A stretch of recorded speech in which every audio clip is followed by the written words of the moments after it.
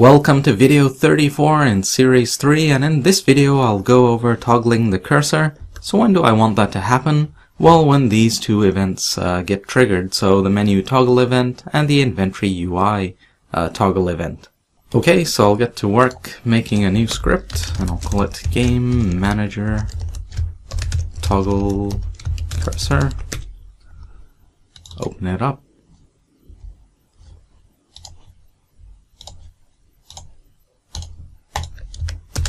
Put in the namespace S3.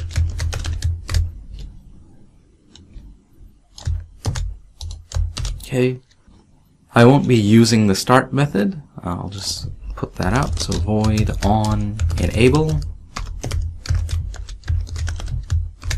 I'll have a void on disable, of course.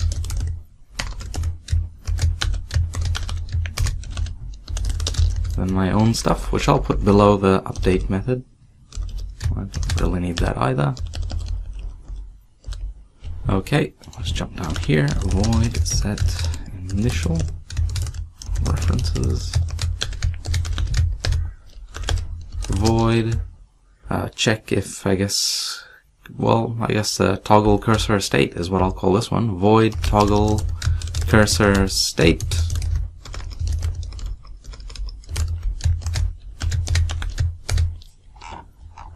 And then I'll do another one, void check if,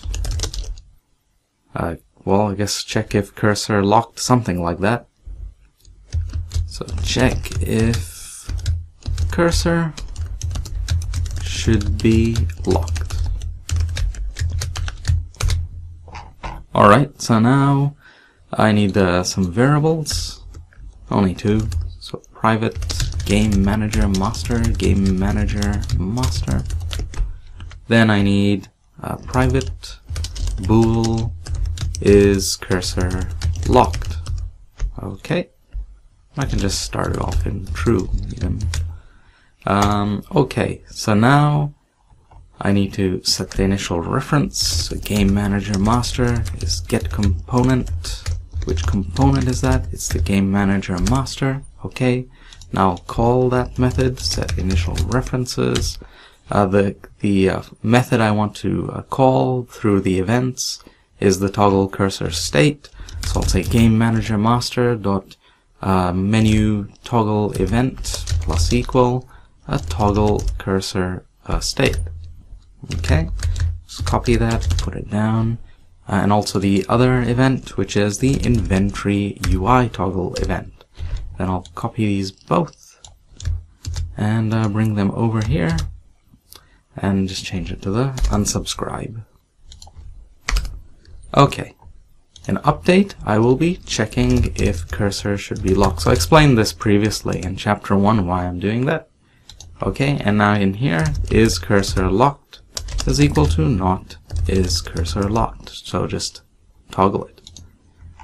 And then if in this method that's called an update, I'll then now check the state. So if is cursor locked?